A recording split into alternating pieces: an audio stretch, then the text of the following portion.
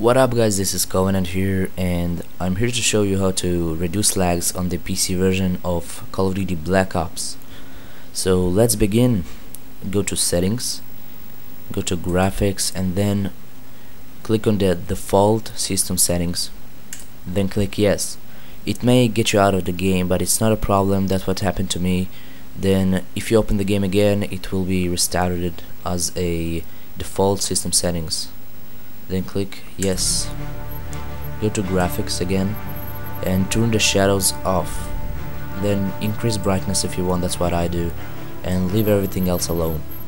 I turn the volume down because I want you to hear me, so I turn it down. Great, now that's it. Now let's try it in game.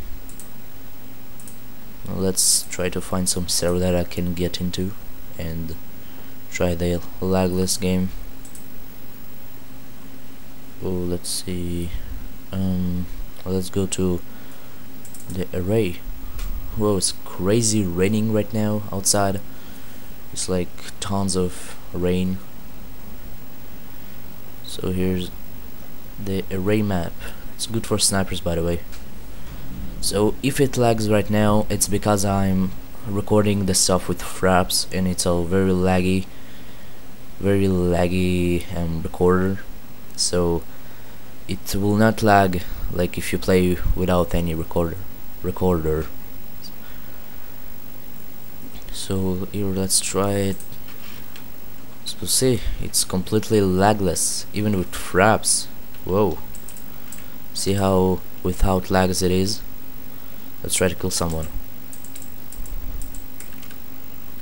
and they killed me from the side. So basically that's it. I will not play the game right now because I don't have time.